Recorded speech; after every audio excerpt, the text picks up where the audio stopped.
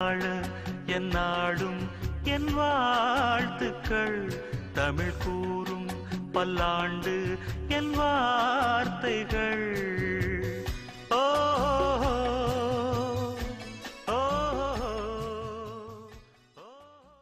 நேயர்களுக்கு அன்பு வணக்கம். வெற்றி பாதையிலே சாதனையாளர்களுடன் இது ஒரு சந்திப்பு நிகழ்ச்சி. நிகழ்ச்சியில் திருச்சி மற்றும் சென்னையில் இயங்கி வரும் இந்தியன் நேச்சுரோ வர்மான் ரிசர்ச் சென்டர் ஃபவுண்டர் ஏ வெங்கடேசன் அவர்களை சந்திப்போமா? தற்போது வர்ம சிகிச்சை நிபுணர் ஏ வெங்கடேசன் அவர்கள் வறுமை சிகிச்சை மற்றும் அதற்கான தீர்வை முழுமையாக கூறப்போகிறார். அதை காணலாமா? நேயர்களுக்கு என் அன்பு வணக்கம். என் பேர் வெங்கடேசன். நான் வர்மா மாஸ்டராக இருக்கேன். ஒரு வர்மானின்னு சொல்லுவாங்க. உங்கள்கிட்ட வர்மத்தை பற்றி சில விஷயங்களை நான் எடுத்து கூற விரும்புகிறேன். வர்மா 108 வகைப்படும் சொல்லுவாங்க. தொடுவர்மம் 96, படுவர்மம் 12, ஆகவ வர்மம் என்னும் மெய்தீண்டா காலம் 1, இப்படி 108 வகையாக சொல்லுவாங்க. ஆனால் உண்மையிலேயே உடம்பில் இருக்கக்கூடிய ஒவ்வொரு சதை மையங்களின் புள்ளிகளும் வர்மாவாகவே இருக்கின்றது. எந்தெந்த இடங்கள் தொட்டால் வேதனையும் வலியும் எடுக்கிறதோ அந்த இடங்கள் வர்மம் பாதித்த இடங்களாகவே அறியப்பட வேண்டும். ஒரு வர்மா எப்படி உருவாகுது அப்படின்னு நம்ம பார்க்கும்போது, அடிபடுறது, கீழே விழுந்துக்கிறது, இடிச்சுக்கிறது அல்லது இடிப்படுறது, இந்த மாதிரி விஷயங்களால் ஏற்படக்கூடிய தசை முறிவு என்னும் நரம்பு முறிவால் தான் இந்த வர்ம நோய்கள் உருவாகின்றன. அப்படி உருவாகின்ற வர்ம நோய்கள் காலம் கடந்து தன்னுடைய வேலையை செய்யும் பொழுது இனமுறியாத நோய்களை உருவாக்குகின்றன. முதல்ல வர்மா அப்படின்னாக்க எல்லாருமே ஒரு அடிக்கிறது, உதைக்கிறது, அதனால் சண்டை போட்டு சிலரை தாக்குறது அப்படின்னு நினைக்கிறாங்க. அப்படி இல்லைங்க. பல ஆயிரம் வருஷங்களுக்கு முன்னாடி மனிதர்கள் எப்போ ஒருத்தர் மோதி கொண்டாங்களோ, சண்டை போட்டாங்களோ அல்லது அடிபட்டாங்களோ, அதில் பார்த்திங்கன்னா வசதி இல்லாதவங்களை விட்டுருங்க, வசதி இருக்கவங்க அவங்களுக்காக சில வைத்தியர்களை உருவாக்குனாங்க. அதை தான் வர்மாசான், அதாவது மறைப்பட்ட இடங்கள், அதாவது புரியாத இடங்கள் அடிபடுறதுனால ஏற்படக்கூடிய சில விஷயங்களை கண்டுபிடிச்சி அவங்களுக்கு ஒரு வர்ம சிகிச்சை அளிச்சிட்டு இருந்தாங்க. அதுக்கு தான் அந்த மாதிரி உருவானது வர்ம சிகிச்சை. இப்போவும் அது இருக்கா அப்படின்னா இருக்குது. காரணம், இன்றைக்கி வர்ம சிகிச்சை அப்படிங்கிறது உண்மையிலுமே இன்றைக்கு இருக்க மருத்துவத்துக்கும் அதுக்கும் அதிகபட்ச வேறுபாடுகள் கிடையாதுங்க. நமக்கு அடிபடுது அப்படின்னா அது நமக்கு தெரிஞ்சிருச்சு அப்படின்னா அது பிரச்சனை இல்லை. இன்றைக்கி இருக்க எல்லா டாக்டர்கிட்டையுமே அதை போய்ட்டு சொல்லிக்கலாம். ஆனால் தசை முறிவு அப்படிங்கிற அந்த நரம்பு முறிவு மட்டும் எந்த ஸ்கேனுக்கும் அல்லது எக்ஸ்ரேக்கும் தெரியாது. அது மேற்கொண்டு என்னென்னா, ஒருத்தங்களுக்கு உணர்வு அப்படிங்கிறது வலியை உணர்த்துறது பேர் தான் உணர்வுங்க. சில பேருக்கு வலியாக தெரியும், சில பேருக்கு எரிச்சலாக தெரியும், சில பேருக்கு மறுத்து போயிடும். இப்படி பல வகையான உணர்வுகளைத்தான் தரும். அப்போ இந்த உணர்வு சொல்கிறதுக்கு எந்த விதமான எக்யூப்மெண்ட், அதாவது ஸ்கேனோ எக்ஸ்ரேவோ எதுவுமே கிடையாது. அதனால் அவங்களா சொல்லணும், பேஷண்ட்டாக சொல்லணும். பேஷண்ட் எனக்கு இந்தந்த மாதிரி உணர்வுகள் ஏற்படுது, இப்படியெல்லாம் ஏற்படுறதுனால தான் எனக்கு வலி வருது அப்படின்னு உணரணும். அவங்க உணர்ந்து சொல்லணும். அப்போது ஒரு வைத்தியனுக்கு அது ரொம்ப வசதியாக மாறும். இப்போ சாதாரணமாக எடுத்துக்கிட்டோம்னா அலோபதியில் மருந்து கொடுத்து சரி பண்ணக்கூடிய விஷயங்கள் தான் ஜாஸ்தியாக இருக்கும். ஆனால் மருந்தே இல்லாமல் சரி பண்ணக்கூடிய சில விஷயங்களும் நம்ம உடம்புக்குள்ளே இருக்குங்க. அதுக்கு பேர் தான் வர்மம். என்னன்னா, இப்போ வர்மம் சிகிச்சையால் கூட பார்த்திங்கன்னா 2 வகையான நோய்கள் உருவாகும். ஒன்று என்ன அப்படின்னா, இரத்த ஓட்ட குறைவால் நடைபெறக்கூடிய ஒரு விஷயம். இல்லை இரத்தத்தில் பிரச்சனைகள் வர்றதுனால அது என்ன சொல்லுவாங்கன்னா இரத்த குறைபாடு, இரத்தத்தில் குறைபாடு. இரத்த குறைபாடுங்கிறது நம்ம உடம்புல ரத்தம் சரியான இடத்துக்கு செல்லாமையினால் ஏற்படக்கூடிய விளைவு. ஆனால் இரத்தத்தில் குறைபாடு அப்படிங்கிறது இரத்தத்தில் கிருமிகளால் வரக்கூடிய பிரச்சனைகள். இரத்த குறைபாடு, இரத்தத்தில் குறைபாடுன்னு சொல்லக்கூடிய இந்த விஷயத்தில் மருந்து கொடுத்து சரி பண்ணக்கூடிய சில விஷயங்கள் மற்ற எல்லா மருத்துவத்துறைகள்லையும் இருக்குது. ஆனால் நான் இந்த இரத்த குறைபாடு அப்படிங்கிறத இந்த வர்ம மருத்துவத்தில் மட்டுமே சரி செய்ய இயலும். ஏன்னா வர்மாவுக்கு ஒரு வர்ம மருத்துவத்துக்கு வரக்கூடிய இந்த வைத்தியம் ஒரு மகத்துவமான விஷயம். இதுக்கு ஒரு மருந்தே தேவையில்லை. இப்போ ரத்த நாளங்கள் பூரா அடைபட்டு போகும். அந்த மாதிரி ரத்த நாளங்கள் அடைபட்டு போகிறதுனால முதல்ல பார்த்திங்கன்னா கெண்டைக்கால் வழியாக அது உருவாகும். அப்படி கெண்டைக்கால் வழியாக உருவாகக்கூடிய அந்த இது தொடை வழியாக ஏறி சயாட்டிக்கான்னு இன்னும் சொல்லக்கூடிய அந்த நரம்பின் வழியாக இடுப்பு சென்றடைகிறது. அப்படி இடுப்பு சென்று அடைந்து அது அடுத்த தாக்கமாக L1 to L4 அந்த ஏரியாவில் தாக்க ஆரம்பிக்கும். அப்போ அங்கே ஏற்படக்கூடிய வலி அப்படிங்கிறது ஒரு உணர்வு தானே தவிர அது வலி அல்ல. அதாவது பிரச்சனை அங்கே அல்ல. ஆனால் அது சொல்லுது, என்ன சொல்லுதுன்னா, நான் கஷ்டப்படுறேன், என்னை காப்பாற்றுன்னு சொல்கிற மாதிரி ஒரு உணர்வு. அது தலைக்கு போகும்போது தான் ஒற்றை தலைவலியாக மாறுகிறது. அதே மாதிரி தோள்பட்டைக்குள்ளே நுழையும் போது பார்த்திங்கன்னா கை வலியாக மாறுகிறது. கழுத்துக்குள்ளே நுழையும் போது செர்விக்கல் பெயினாக மாறி நமக்கு ரத்த ஓட்டத்தை தடை பண்ணி கை வலி, மூளைக்கு போகிற ரத்தத்தை நிறுத்திடுது. அந்த மாதிரி நிறுத்தின பின்னாடி பார்த்திங்கன்னா பக்கவாதமாக உருவாகிறது. அப்படி பக்கவாதமாக உருவாகிறது 2 வகையாக உருவாகும். ஒன்று ரத்த ஓட்ட குறைவு, இன்னொன்று ரத்தம் உள்ளே போய் வெடிச்சிடுறது. ரத்தம் உள்ளே போய் வெடிச்சிருச்சுன்னா அது மர்ம வைத்தியத்தால் சரி செய்ய இயலாதுங்க. ஆனால் ரத்தம் போகாமல் இருந்திருந்தால் அதனால் வரக்கூடிய செல் டெட் ஆகி அதில் பக்கவாதம் முறையாகுது அப்படின்னா அதை நம்மளால் குணப்படுத்த முடியும். அதே மாதிரி எல்லா விஷயங்களும் அப்படி தான். நம்ம உடம்புல இந்த ஆர்கன்கள் சொல்லக்கூடிய 12 முதுகு தண்டுவடத்தின் உள்ளே உள்ள தூண்களில் ஊட்டி கொண்டிருக்கிறது. எந்த பொருளும் தனியாக தொங்கலைங்க. இது எல்லாமே எதையோ ஒன்று சார்ந்து தான் இருக்கிறது. அப்போ இந்த L1 to L5 இந்த மாதிரி முதுகு தண்டுவடத்துக்குரிய தண்டுவட பிரச்சனை வந்துச்சுன்னா அதன் காரணமாக அது எந்த இடத்துல ஃபிக்ஸ் ஆகிருக்கோ அந்த இடத்துலேருந்து போகக்கூடிய ரத்த ஓட்டம் நின்று போகிறது. வணக்கம், நான் சந்திரசேகரன், இன்ஜினியராக இருக்கேன் திருச்சியில். ஒரு 2 வருஷத்துக்கு முன்னாடி இந்த கையில் ஒரு பிரச்சனை வந்துருச்சு. கையை தூக்க முடியாமல் இருந்துச்சு. டோட்டலாகவே ஒரு அசைவே இல்லாமல் இருந்தது. பல ட்ரீட்மெண்ட்லாம் எடுத்தேன், சரியாக ஆகலை. அப்புறம் டாக்டர் வர்மா சிகிச்சை வெங்கடேசன் சாரை பார்க்கறதுக்காக வந்த அன்றைக்கி எனக்கு அவர்கிட்ட கொடுத்த ட்ரீட்மெண்ட்லேயே ஒரு நல்ல ஒரு நம்பிக்கை இருந்துச்சு. ஒரு 1.5 மாதத்தில் என்னோடய நிலைமையெல்லாம் மாறி கையெல்லாம் நல்லபடியாக திரும்பவும் வந்துருச்சு. எல்லா ஃப்ளெக்சிபிலிட்டி, மூவ்மெண்ட் எல்லாமே இருந்துச்சு. அதேமாதிரி கொஞ்சம் செர்விக்கல் ப்ராப்ளமும் இருந்துச்சு. அதுவும் சார்ட்ட கரெக்டாக இருக்குது. என்னை பொறுத்தவரை 100% பெர்ஃபெக்டாக இருக்குது சார்ட்ட. எனக்கு அப்புறம் நான் நல்ல ட்ரீட்மெண்ட் கிடைச்சதுனால எனக்கு தெரிஞ்ச நண்பர்கள், உறவினர்களுக்கெல்லாம் சாரை அறிமுகப்படுத்தியிருக்கேன். அதில் நண்பருடைய குழந்தை இப்படி தான் கொஞ்சம் ரொம்ப நடக்க முடியாமல் அவங்க ஒரு 3 வருஷமாக எங்கேயோ எவ்வளவோ ட்ரீட்மெண்ட் பார்த்துருக்குறாங்க. நம்பிக்கையே இல்லாமல் இருந்தாங்க. நான் தான் அழைச்சிட்டு சார்ட்ட அறிமுகப்படுத்தினேன். ஒரு கரெக்டாக 6 மாதத்தில் அந்த பையன் நல்லா நடந்து ஓடி விளையாடுறான். இன்றைக்கி அவங்க எனக்கு தேங்க்ஸ் சொல்லிகிட்டு இருக்கிறாங்க. சார் மூலமாக நிறைய பேரை நான் அறிமுகப்படுத்தியிருக்கிறேன். நம்ம உடம்புல எலும்பு ஒரு முக்கியமான உறுப்பாக இருந்தாலும் அது உடம்பை பொறுத்த வரையிலும் ஒரு ஸ்டிப்னர் தான்.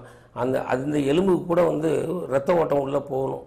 ரத்த ஓட்டம் உள்ளே போனால் தான் எலும்பு மஜ்ஜைகள் கூட உருவாகும். அந்த மஜ்ஜைகள் உருவான மஜ்ஜைகள் மறுபடியும் ரத்தத்துக்குள்ளே கலக்கணும். ரெட், சிகப்பு அணுக்கள், வெள்ளை அணுக்கள், மற்ற எல்லா பொருளுமே ரத்தத்துக்குள்ள கலக்கணும்னா அதுக்கும் ஒரு கன்வே வேணும். அப்போ கன்வே அப்படிங்கிறது நம்ம உடம்பை பொறுத்தவரை ரத்தம் தான். பொதுவாக ரத்தம் செல்லாத இடங்களுக்கு எந்த விதமான மருந்தும் மாத்திரையும் செல்வதில்லை. எல்லாமே கால் கருத்து போயிடும். கேட்டால் சர்க்கரை அப்படின்னு சொல்லுவாங்க. சர்க்கரை வரவங்களுக்கு விரலில் குத்தி இன்ஜெக்ஷன் பண்ணி பிளட் எடுத்து டெஸ்ட் பண்ணால் அதே கணக்கு தான் மூளைக்குள்ளேயும் இருக்குது, அதே கணக்கு தான் கால்லையும் இருக்குது. ஆனால் காலில் நடக்கக்கூடிய இந்த விளைவுகள் ஏன் மூளைக்கு செல்வதில்லை அல்லது மற்ற இடங்களில் அது தாக்கிறது இல்லை அப்படின்னா இரத்த ஓட்ட குறைவு, அவ்வளோதான். அந்த இரத்த ஓட்ட குறைவு அப்படிங்கிறது இந்த சர்க்கரை நோயாளிகள் எல்லாருக்கும் வர்றதில்லை. இந்த மாதிரி பேக் பெயின், இடுப்பு வலி, இந்த மாதிரி தோள்பட்டை வலி இருக்கிறவங்களுக்கு கண்டிப்பாக அந்த மாதிரி காலுக்கு பிரச்சனைகள் சேரும். என்னது குழந்தைகளை பற்றி நம்ம எடுக்கும்போது பார்த்திங்கன்னா மேக்ஸிமம் குழந்தைகள் இப்போ நமக்கு விவரம் தெரியுது, எல்லாத்தையும் தனக்கு என்ன நடந்திருக்கு, என்ன மாதிரி உணர்வுகள் இருக்குது, எல்லாத்தையும் வெளியில் சொல்கிறோம். ஆனால் பிறந்த குழந்தையிலேருந்து அது ஒரு வயது, ஒரு 4-5 வயது வரலும் தனக்குள்ளே என்ன நடக்குதுன்னு சொல்ல தெரியாத அந்த வயது. அந்த வயதில் மேக்ஸிமம் பார்த்திங்கன்னா மிஸ் ஹேண்ட்லிங் சொல்லுவாங்க. அப்படின்னா குழந்தைகளை தவறான முறையில் கையாளுறது. அது நர்ஸாக இருக்கலாம், டாக்டராக இருக்கலாம், அல்லது நம்ம வீட்டில் இருக்கக்கூடிய பெரியவர்களாக கூட இருக்கலாம். ஏன் அந்த குழந்தை கூட மேலே தவறி விழுந்துருச்சுன்னா அதுக்கு சொல்ல தெரியாது. ஒரு நாள் அழுகும், அதனால் ஃபீவர் வரும், அதனால் ஜன்னி உருவாகும். இப்படிலாம் உருவாகிற காரணத்தினால பிற்காலத்தில் அது ஒரு போலியோ மாதிரி ஒரு கால் வராமலோ கை வராமலோ எல்லாமே போயிடும். போலியோன்னு சொல்கிறாங்க. ஆனால் போலியோவை பொறுத்தவரை என்ன அப்படின்னா அது ஒரு வைரஸ். அந்த வைரஸ் அது ஏன் காலை மட்டும் தாக்குது? மற்ற இடங்களை தாக்குறது இல்லை அப்படின்னு யோசிக்கும்போது பார்த்தீங்கன்னா உண்மையிலே அந்த குழந்தை சின்ன வயசில் விழுந்து இருக்கும். இன்னொரு விஷயம் என்னென்னா, ஆப்ரேஷன் பண்ணும்போது குழந்தை பிறப்பப்போ பார்த்தீங்கன்னா கப்பை போட்டு இழுக்கிறாங்க, தலையை கப்பை போட்டு இழுக்கிறாங்க, பேக்கம் மூலமாக பிடிச்சி இழுக்கிறாங்க. அது வரும்போது பார்த்தீங்கன்னா எவ்வளோ இந்த சோடெல்லாம் வெளியில் வரணும் அப்படின்னா அதுக்குள்ளே ஒரு பவர் கொடுத்து இழுக்கிறோம். இவ்வளோ பெரிய ஆட்களுக்கே வந்து இந்த இடத்துல வந்து பிரச்சனை வந்துச்சுன்னா அவங்க இறந்து போயிடுறாங்க, கழுத்தை பிடிச்சி இழுத்துட்டாங்கன்னா இறந்துடுறாங்க. ஒரு ஹேங் பண்ணி தூக்கும்போது ஒரு மனிதன் இறந்து போகிறான், அதே மாதிரி கழுத்தில் அடிப்பட்டாலும் இறந்து போகிறான். அப்படிங்கும்போது இவ்வளவு முதுமை அடைந்த, அதாவது ஒரு 15-20 வயசு ஆளுந்தா கூட அவங்க வந்து அந்த வலி தாங்காமல் இல்லை, அந்த சதை நகர்வால் ரத்த ஓட்ட குறைவால் இறந்து போகிறான். அதுவே அந்த குழந்தைய வந்து கப்பை போட்டு இழுக்கும்போது வெறும் பூ மாதிரி இருக்கக்கூடிய அந்த குழந்தையுடைய கழுத்து என்ன ஆகும்னா இழுபட்டு போகும். அப்படி இழுபட்டு போகும்போது தசை நார்கள் இறந்து போகலாம், அல்லது வந்து ரத்த நாளங்கள் இறந்து போகலாம். இதன் காரணமாக அந்த குழந்தைக்கு வந்து மூளை வளர்ச்சி குறைவும் ஏற்படலாம். இப்படி பல பிரச்சனைகள் அது சந்திக்குது. எனக்கு தெரிய ஒரு ஃபேமிலியில் ஒரு குழந்தைகள்லாம் மேக்ஸிமம் பார்த்தீங்கன்னா வரும்போது அப்படியே உட்கார முடியாமல் நிற்க முடியாமல் முதுகு தண்டோட வளைஞ்சி அப்படியே வரும். என்னன்னு கேட்டால் மன வளர்ச்சி குண்டிய குழந்தை அப்படிம்பாங்க. அந்த குழந்தை பார்த்தீங்கன்னா எப்போ பார்த்தாலும் தொடையை அடிக்கிறது, கையை அடிக்கிறது, கையை பிடிச்சி கடிச்சிட்டு இருக்கும். இப்படி பல விஷயங்கள் அது பண்ணும். அது வந்து அதை அடையாளப்படுத்துது. தன்னுடைய வேதனையை வந்து மறைக்கிறதுக்கு அது என்னென்ன செய்யும் அது எல்லாமே செஞ்சுக்கும். அப்போ நம்ம மன வளர்ச்சி குண்டி குழந்தை அது கையை கடிச்சிக்குது, காலை கடிச்சிக்குது அப்படின்னு நினைக்கிறோம். நம்ம ஒன்றும் அப்படி இல்லை. அதை டேலண்ட் அதை வந்து சமன்படுத்திக்கிறதுக்கு சில வேலைகளை அது செய்யும். அப்போ பார்த்தீங்கன்னா அந்த குழந்தை நரம்பு பிரச்சனையால் பாதிக்கப்பட்டிருக்குன்னு ஒன்று அர்த்தம், அவ்வளோதான். இந்த மாதிரி இது எல்லாம் நாங்கள் எப்படி கண்டுபிடிக்கிறோம் அப்படின்னா சொல்லுவாங்க, மர்மத்தில் நோக்கு வருவோம் அப்படிம்பாங்க. இந்த நோக்கு வருவோம் அப்படிங்கிறது வந்து மெய்தீண்டா காலம் அப்படின்னு சொல்லுவாங்க. இந்த மெய்தீண்டா காலம் அப்படின்னா என்னென்னா, மெய்னா உடம்பு, தீண்டானா தொடாமலேயே, காலம்னா இடம், அது ஒரு அர்த்தம் இருக்குங்க. காலமாக இடம், வருமம், இப்படி எல்லா இடத்துக்கும் ஒரு அர்த்தம் இருக்குது. நேரம் அப்படின்றதுக்கும் ஒரு அர்த்தம் இருக்குங்க. அப்படி அந்த குழந்தைய நம்ம பார்க்கும்போது தெரிஞ்சுருங்க, இது வந்து வர்மத்தால் பாதிக்கப்பட்டிருக்கிறதா, வர்மம்னா விழுந்து அடிபட்டிருக்கா அல்லது காயப்பட்டிருக்கா. சில தாய்மார்கள் உட்கார வச்சுருப்பாங்க, கட்டில் பெஞ்சில் உட்கார வச்சுட்டு குழந்தை என்ன காலிங் பெல் அடிக்குதுன்னு போயிட்டு வரதுக்கு குழந்தை விழுந்து அடிபட்டுரும். ஆனால் சொல்ல மாட்டாங்க. அல்லது கீழே விழுந்து இந்த கிடந்த குழந்தைங்க நமக்கு என்ன தெரியும், இது 10 மாதத்துக்குள்ளே நடந்துருச்சுன்னா நிறைய பேர் சொல்ல கேள்விப்பட்டிருக்கேன். 10 மாதத்தில் என் குழந்தை நல்லா தான் சார் நடந்துட்டு இருந்து தத்தி நடக்கும், இப்போ படுத்துருச்சு. 2 வயசில் நல்லா நடந்துச்சு சார், அதுக்கு மேலே போயிடுச்சு. 4 வயசில் நடந்துச்சு சார், கொண்டு போய் டாக்டர்கிட்ட ஊசி போட்டேன். அதனால டாக்டர் போட்ட ஊசினால குழந்தை அந்த மாதிரி நடக்கிறதில்ல. அதுக்கு முன்னாடியே ஒரு குழந்தைகளை பார்த்தீங்கன்னா அடிபடல், இடிபடல், சிதைவுறல் அப்படின்னு சொல்லுவோம். ஒரு பெற்றோரோட குழந்தைய அடிக்கக்கூடாதுங்க, வேகமாக அடித்து அந்த குழந்தைய வளர்த்தக்கூடாது. அப்படி அந்த குழந்தை வந்து ஒரு சின்ன சின்ன விஷயங்களுக்கும் நம்மளை வந்து எதிர்பார்க்குது. புண்ணியத்துக்கு ஒரு பொருள் எடுக்கிறதுக்கு அல்லது நடக்கிறதுல வித்தியாசம் அல்லது உட்காரல வித்தியாசம்னா நம்ம இமீடியட்டாக ஒரு நல்ல ஒரு வைத்தியரை நம்ம அணுகி அவங்க மூலமாக இது ஏன் இந்த மாதிரி பண்ணு நம்ம பார்த்தோம்னா ஆரம்ப காலத்திலேயே இந்த மாதிரி விஷயங்கள் எல்லாம் வந்து நம்ம தவிர்த்து குழந்தைகளை ஆரோக்கியமாக கொண்டு வரலாம். என் பேர் புவனா, எங்கள் வீட்டுக்காரர் பேர் வந்து பிரவீன்குமார். எங்கள் குழந்தை பேர் வந்து தர்ஷிகா. பிறந்ததுலேருந்து ஒரு 6 மாதம் வரைக்கும் நல்லா இருந்தது. அதுக்கப்புறம் அதுலேருந்து நடக்கலை. 9 மாதத்தில் கால் வளைய ஆரம்பிச்சிது. ஃபிசியோதெரபி 2 வயசில் ஃபிட்ஸ் வந்துருச்சு. அதனால் 3 வயசுலேருந்து ஃபிசியோதெரபி 6 வயசு வரைக்கும் பார்த்தோம். கொஞ்சம் தான் இம்ப்ரூவ்மெண்ட் கிடச்சிது. ஆனால் வந்து ரொம்ப நடக்கலை. சரி, எங்கள் தெரிஞ்சவங்க வந்து இங்கே தான் சொன்னாங்க, திருச்சியில் எப்படி இருக்காரு, மெடிசன் டாக்டர் இருக்காங்க, போய் பார்க்கலாம் அப்படின்னு சொல்லிட்டு வந்து ஒரு 4 மாதம் தான் ஆகுது. கொஞ்சம் பரவாயில்ல, இம்ப்ரூவ்மெண்ட், நல்லா காலெலாம் கரப்பாக இருக்குது. நல்லா இப்போ கைப்பிடிச்சி நடக்கிற அளவுக்கு இப்போ வந்திருக்கு. இப்போ இந்த வர்ம சிகிச்சை வந்து பற்றி நிறைய பேர் விழிப்புணர்வு ஏற்பட்டு நிறைய பேர் எங்ககிட்ட வர்றாங்க. வருவங்களுக்கு நம்ம என்ன செய்கிறோம் அப்படின்னா, கால் வலி, இடுப்பு வலி, தோள்பட்டை வலி, கழுத்து வலி, இத்தனைக்கும் இந்த வர்மத்தில் தீவிரம் இருக்குங்க. வர்மத்தில் பொறுத்த வரையிலும் சொறி, சிரங்கு, இந்த மாதிரி சில விஷயங்கள் இரத்த குறைபாட்டால் வர விஷயங்களை சரி பண்ண முடியாது. ஆனால் இரத்த குறைபாடால் வரக்கூடிய நிறைய விஷயங்களை வந்து இதில் நம்ம சரி பண்ண முடியுங்க. அந்த மாதிரி விஷயங்களை இதில் நம்ம நிறைய செஞ்சு கொடுத்துருக்கோம். இப்போ பார்த்தீங்கன்னா கனடாவிலேருந்தெல்லாம் வந்து பார்த்துட்டு போகிறாங்க. தேடி வர அளவுக்கு வந்து இன்றைக்கி வர்மம் வந்து ஃபேமஸ் ஆகிருக்கு, நல்ல சிறப்பாக வளர்ந்துருங்க. பொதுவாகவே வர்மம் அப்படின்னு சொல்ல போனால் மருத்துவம் சொல்கிறத விட அது ஒரு மெக்கானிசம்னு சொல்கிறாங்க. நம்ம மேலேருந்து கீழே விழுகிறோம். விழுகும்போது பார்த்திங்கன்னா எப்படி நம்மளை காப்பாற்றிக்கிறது, கையை ஊனி தான் விழுகிறாங்க. ஒரு 60 கிலோ 70 கிலோ எடையுள்ள ஒரு ஆள் கீழே விழுகிறார் அப்படின்னா தன்னுடைய கையை வந்து ஊனி அதனால் தன்னை காப்பாற்றிக்க தான் முயற்சி பண்ணுவார். தலை அடிபடாமல் இருக்கிறதுக்கும் அல்லது வந்து நம்ம உடம்பை வந்து காப்பாற்றிக்கிறதும் கையை ஊனிடுறோம். கையை ஊனும்போது சில பேர் கை உடைஞ்சிரும், சில பேருக்கு உடையாது. ஏன்னா இந்த கை வந்து என்ன பண்ணணும்னா அந்த 100 கிலோ அது 60 கிலோ வெயிட் அப்படிங்கிறது வந்து விழுகும்போது பார்த்திங்கன்னா 100 கிலோவாக மாறிடும். அந்த உடம்போட வெயிட்டோடு சேர்ந்து பார்க்கும்போது 100 கிலோவாக மாறும். அந்த 100 கிலோ தாங்காமல் இந்த கை உடைஞ்சிருது. இந்த உடைஞ்ச கை நம்ம அதை மட்டும் தான் நம்ம பார்ப்போம். ஆனால் அந்த கை ஏன் உடையுது அப்படின்னா அதனுடைய வேகத்தை தாக்காமல் வெயிட்டை தாங்காமல் உடையுது. ஆனால் இவ்வளோ வெயிட்டையும் அது எது தாங்கி கொண்டிருக்கிறது அப்படின்னா இல்லை நம்மளுடைய விலா எலும்புகள் தாங்கி, அதாவது விலா எலும்புகள்ங்கிறது தான் வந்து உடம்போட சேகப்சர் ஆகுதுங்க. இந்த சேகப்சர் தாங்காமல் அதிகபட்சமாக விரிந்தால் அதுக்கு இடையில் இருக்கக்கூடிய சதை தொகுப்புன்றதெல்லாம் அருந்து போயிடும். அதுக்கு ஆப்போசிட்டில் இருக்க சதை தொகுப்பு பார்த்திங்கன்னா எல்லாம் ஒன்று மேலே ஒன்று ஏறி செதஞ்சு போயிடும். நாளடைவில் பார்த்திங்கன்னா எனக்கு மூச்சு பிடிப்புன்னு சொல்லிட்டு ஒரு 3 நாள் மருந்து சாப்பிட்டு சரி பண்ணிக்குவாங்க. இது தன்னைத்தானே சரி பண்ணிக்கூடிய இந்த உடம்போட சக்தியினால் அது என்ன பண்ணுன்னா காயத்தை ஆற்றிக்குது. காலை கலந்து அதை என்னன்னா கெண்டைக்கால் வழியாகவோ குதிகால் வழியாகவோ அல்லது இடுப்பு வழியாகவோ மாறுகிறது. காலம் கடந்து அது தோள்பட்டை வரையிலும் சென்று அங்கே இருந்து கழுத்துக்கு மாறி மூளை பக்கவாதமாகவும் உருவாகிறது. உறுப்புகள் செயல் இழப்பதற்கு உருவாகிறது. எலும்பில் எந்த விதமான பிரச்சனையும் வருவதில்லை. அந்த தேய்மானம் அப்படின்னு எல்லாரும் சொல்லிடுறாங்க. 2 காலும் ஒரே நேரத்தில் தேய்ஞ்சிச்சுன்னா அது வந்து சத்து குறைபாடுன்னு சொல்லலாம். ஆனால் ஒரு 100 கிலோ இருக்க கால் வந்து ஒரு முழங்கால் மட்டும் தேயுதுன்னு சொன்னால் அது ஏற்றுக்கொள்ள முடியாத விஷயமாக அமைகிறது. ஏன்னா அந்த முழங்காலுக்கு மேலே இருக்கக்கூடிய 90 கிலோ தாங்கக்கூடிய அந்த தாங்க முடியாத அந்த முழங்கால் அது கீழே இருக்கக்கூடிய கணுக்கால் இருக்கு இல்லைங்களா, அது 100 கிலோவும் தாங்கி நடந்துட்டு இருக்கு. அதிக வேலை செய்கிறது அதுதான். அப்படி இருக்கும்போது இந்த தேய்மானம் என்பது கிடையாதுங்க. தேய்மானம் வந்து மருத்துவ குறைபாடு என்ன சொல்கிறதுனாக்கா ரத்தத்தில் குறைபாடு இருந்தால் தேய்மானமோ அல்லது வரத்துக்கு சந்தர்ப்பம் இருக்குது. மற்றபடி ரெண்டும் ஒரே நேரத்தில் தேய்ந்து விட்டால் அது ரத்தத்தில் குறைபாடு. ஒரு மட்டும் தேயுதுன்னா அது ரத்த குறைபாடு. அப்போ என்னன்னா லூப்ரிகேஷன் இல்லை அப்படின்னு. லூப்ரிகேஷன் டைரெக்டாக வந்து உள்ள ஆயிலாக வர்றது இல்லைங்க, பிளட் மூலமாக தான் வரும். அந்த பிளட் அங்கே வரலன்னா அதை சுற்றி இருக்கக்கூடிய சதைகள் வந்து செயலிழக்க ஆரம்பிக்கின்றன. அப்படின்னா லிகமெண்ட் சொல்லுவாங்க. மேல் இருக்க சதைக்கும் கீழே இருக்க சதைக்கும் நடுவில் இருக்கக்கூடிய ஒரு ஜாயிண்ட் தான் லிகமெண்ட். அந்த லிகமெண்ட் வந்து என்ன ஆகும்னா ரத்தம் இல்லைன்னா ஓவராக டைட் ஆகி போயிடும். அப்படி டைட் ஆகும்போது முட்டிக்குள்க டிஸ்கை பிடிச்சி வெளியில் இழுக்குது. இதுதான் நடக்கிற உண்மைங்க. அதனால் இந்த மாதிரி பிரச்சனைகளையும் நாங்கள் ரொம்ப சர்வசாதாரணமாக சரி பண்ணி கொடுத்துட்ருக்கோம். நாங்கள் திருச்சியிலேருந்து வரோம். Naveenkumar name, wife name Ramya, பாப்பா நேம் யாலிசை. பர்த்தப்போ வந்து கை கொஞ்சம் தூக்க முடியாமல் இருந்துச்சு. இப்போ ஒரு சார்ட்டை வந்து தெரிஞ்சு ஒரு டாக்டர் மூலிமா தெரிஞ்சிச்சு. இப்போ ஒரு 2 மந்த்ஸாக கண்டினியூஸாக வந்துட்டுருக்கோம். இப்போ முன்னாடி இருந்ததுக்கு இப்போ கொஞ்சம் மூமெண்ட் பரவாயில்ல, நல்லா பண்ணுறாரு. வர்மக்கலை மூலிமா செய்கிறாங்க. வேறு எந்த ட்ரீட்மெண்ட்டோ இல்லை இன்ஜெக்ஷன் மற்ற மாதிரி கிடையாது, டேப்லெட்ஸ் மட்டும் எதுவும் கிடையாது. நீ வருது மற்ற ஆயில் மட்டும் கொஞ்சம் போட்டு பண்ணுறாங்க. ரெகுலராக பண்ண சொல்கிறாங்க. இப்போ முன்னாடிக்கு இப்போ பரவாயில்ல, நல்லா க்யூராக இருக்குது. ஒரு 5 செட்டப்ஸ் 6 செட்டப்ஸ்க்குள்ள ஆயிரும்னு சொல்லியிருக்காங்க. வந்துக்கிட்டு இருக்கோம்.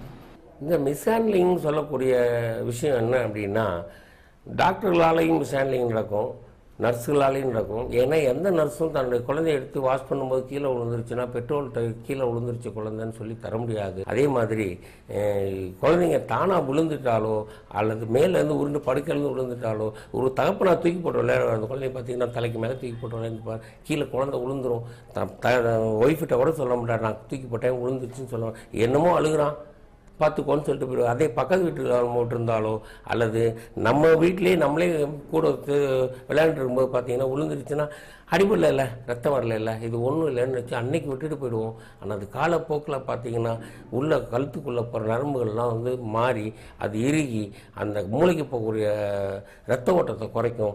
அது குறைய மூளைக்குள்ளே இருக்கிற செல்லெல்லாம் டெட்டாக ஆரம்பிக்கும். அப்போ அந்த குழந்தை வந்து ஜொல் ஊற்றுறதுல இருந்து குழந்தைகள் வந்து இவனுடைய ஆக்ஷன் பார்த்தீங்கன்னா தலையை உருட்டிகிட்டே கிடக்கும். நான் நிறைய குழந்தைகளை இப்போ பார்த்துட்ருக்கேன்.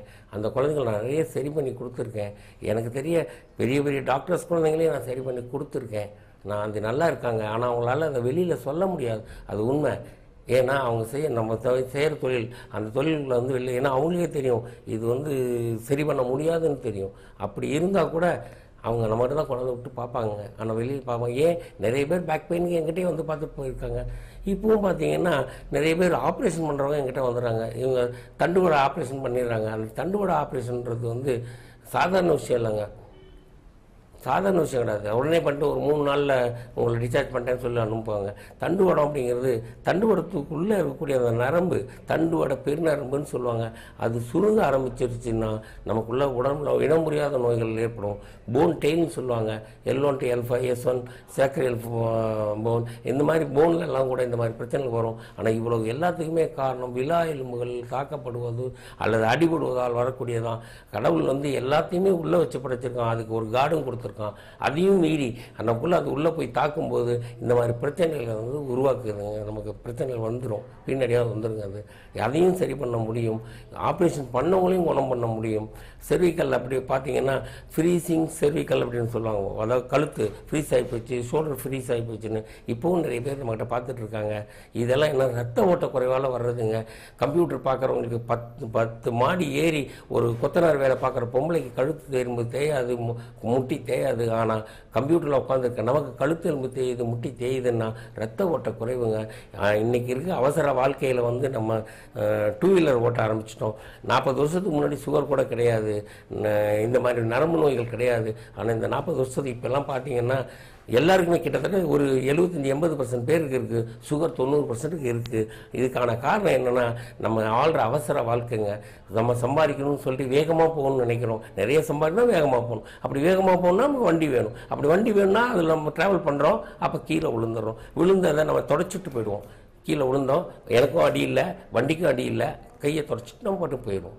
ஆனால் அது அப்போ நடக்காதுங்க. அது 6 மாதம் கழிச்சு தான் நடக்கும். இப்படி எல்லாத்துக்குமே இன்னும் நம்முடைய வசதி வாய்ப்பு அதை வச்சு நம்ம ஏற்படக்கூடிய சுகங்கள், அது என்ன தலாணி பெட்டு இதெல்லாம் பார்த்திங்கன்னா ஆரம்பித்த நோயை அதிகமாக்க பயன்படுதே தவிர அதை வந்து குறைக்கிறதுக்கு வருவாது. எல்லோரும் சொல்லுவாங்க வாக்கிங் போனால் எல்லாமே குறையணும், வாக்கிங் போனால் சுகர் குறையுதுன்னா வாக்கிங் போய் சுகரை குறைச்சிக்கலாமே. ஆனால் இன்றைக்கி எல்லாருமே வாக்கிங் போவாங்க, எல்லாருமே ரிலாக்ஸ் பண்ணுறாங்க. ஏன் ரிலாக்ஸ் பண்ணுறாங்க? நம்ம அங்கே என்ன பண்ணுறோம், இவங்களை ரிலாக்ஸ் பண்ணி தான் விடுறோம், நாங்கள் டைட் பண்ணல. ஒரு பொருளை வந்து கையை மடக்கி நீட்டும் போது அது டைட் ஆகிடுது. டைட் ஆகிறதுனால தான் பிரச்சனையே வருது. மறுபடியும் நடக்க ஆரம்பிச்சோன்னா கெண்டக்கால் சதை டைட் ஆகும், அதன் காரணமாக தொடை டைட் ஆகும், அதன் காரணம் முதுகு தண்டுவடத்துக்கு பக்கச்சதைகள் டைட் ஆகும், அதன் காரணமாக அதுக்குள்ளே இருக்கக்கூடிய கிட்னி, அது பேங்க்ரியாஸ்லேருந்து கல்லீரல்லேருந்து எல்லாமே எதையோ சார்ந்து தான் இருக்குங்க, தனியாக தொங்கலை உள்ள. அந்த எல்லாமே என்னென்னா அதுக்குள்ளே போகிற ரத்த ஓட்டம் குறைஞ்சி பிரச்சனை ஆகிடும். ஏன்னா நமக்கு 2 பாலம் இருக்குங்க. ஒன்று வந்து இடுப்பு, இன்னொன்று கழுத்து. இந்த 2 பாலமும் அடிபட்டாலோ செதஞ்சிட்டாலோ அதை மட்டும் நான் சரி பண்ணிட்டேன், கார் வண்டி போகுது அப்படின்ற மாதிரி தான் இது நம்ம நினைக்கிறது. ஆனால் அதுக்கு அடியில் இருக்க ஒயர்லாம் யார் பார்க்குறது? இதெல்லாம் சிட்டியை இருண்டு போயிருமே. அப்போது கேபிள், கரண்ட் ஒயர், அவங்க டெலிஃபோன் ஒயர் எல்லாத்தையுமே கனெக்ஷன் கொடுத்து எல்லாமே பண்ணால் தான் நிறைய ஆகும். அப்போது மேலே மட்டும் நான் மூடி வச்சுட்டேன், சரியா போச்சு, மேலே வண்டியை விட்டுட்டு போங்க அப்படின்னா வண்டி போகும். ஆனால் அங்கே தெரியாது. அதே மாதிரி சில பிரச்சனைகள் வந்து நம்ம யோசித்து செஞ்சோம்னா நமக்கு உடம்புல எந்த நோயும் வராதுங்க. எந்த ஆடும் மாடும் தன்னுடைய எதிர்காலத்தில் அடுத்த நேரத்துக்கு கூட சாப்பாட்டுக்கு வேணும்னு சொல்லி அந்த தனக்கு சேர்த்து வைக்கிறது இல்லை. ஆனால் மனிதன் மட்டும் அடுத்த நேரத்துக்கு இல்லைங்க, அடுத்த தலைமுறைக்கும் சேர்த்து வைக்கணும்னு நினைக்கிறோம். அதே மாதிரி தன்னுடைய குழந்தைக்கு கூட அது பால் கொடுக்குறதுன்னா பால் கொடுக்கும், போகும், படுத்துக்கும். அதுக்கு எதிரிகள் கிடையாது. அதுக்கு வந்து ஓடணும் அவசியம் எதுவும் கிடையாது. என்றைக்காவது நடக்கும்போது தவறி விழுந்தா அதுவும் மனித தவறுகளால் மேக்சிமம் நடக்கும், அல்லது அடுத்தவங்களால் தொந்தரவு நடக்கும்போது நடக்கும். அப்போ தான் வரும். மாட்டுக்கு எங்கேயாவது மாட்டுக்கு எங்கேயாவது சுகர் இருக்கா, இல்லை அதுக்கு பேக் பெயின் இருக்கா, இந்த மாதிரி பல விஷயங்கள் வந்து நம்ம யோசிக்கணுங்க. அப்போது இயற்கையாக நம்ம வாழணும், இயற்கையாக இருக்கணுங்க. என்றைக்கு வந்து கெமிக்கல் நம்ம உடம்புக்குள்ள நுழைய ஆரம்பித்தோம் அன்றைக்கே நம்முடைய உடம்பெல்லாம் பிராய்லர் கோழி மாதிரி ஆகிட்டோம். இப்போ நம்ம நாட்டுக்கோழி மாதிரி இருந்தோம்னா இப்போ பிராய்லர் கோழி மாதிரி ஆகிட்டோம். இப்போ அந்த நிலைமையில் நம்ம சுண்டுனாவே சதை கண்ணி போகுது, சதை பிரிஞ்சு போகுது. அப்போ சதை தாங்க நம்மளை இயக்கிறது, உடம்புல சதை தான் இயக்கிறது. நரம்புன்றாங்க. இந்த நரம்பு எங்கே இருக்குது?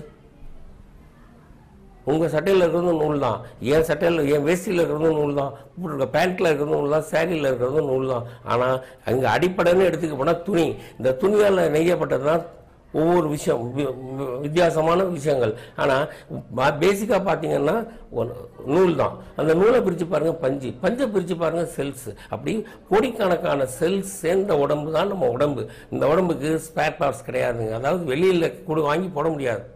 இருக்கிறதே நம்ம சரி பண்ணி போகணும், இருக்காத பத்திரம் பார்த்துக்கணும். அதுக்காக தான் கடவுள் வந்து ஸ்பேர் வச்சுருந்தா நமக்கு உள்ளே வைக்கிறான். மற்றபடி நம்ம வந்து சாப்பாடுனால வருது, அதாவது சாப்பிட்டதுனால தான் எனக்கு சுகர் வருது அதுன்றதுல நம்ம விழுகிறதுனாலையும் சுகர் வரும்.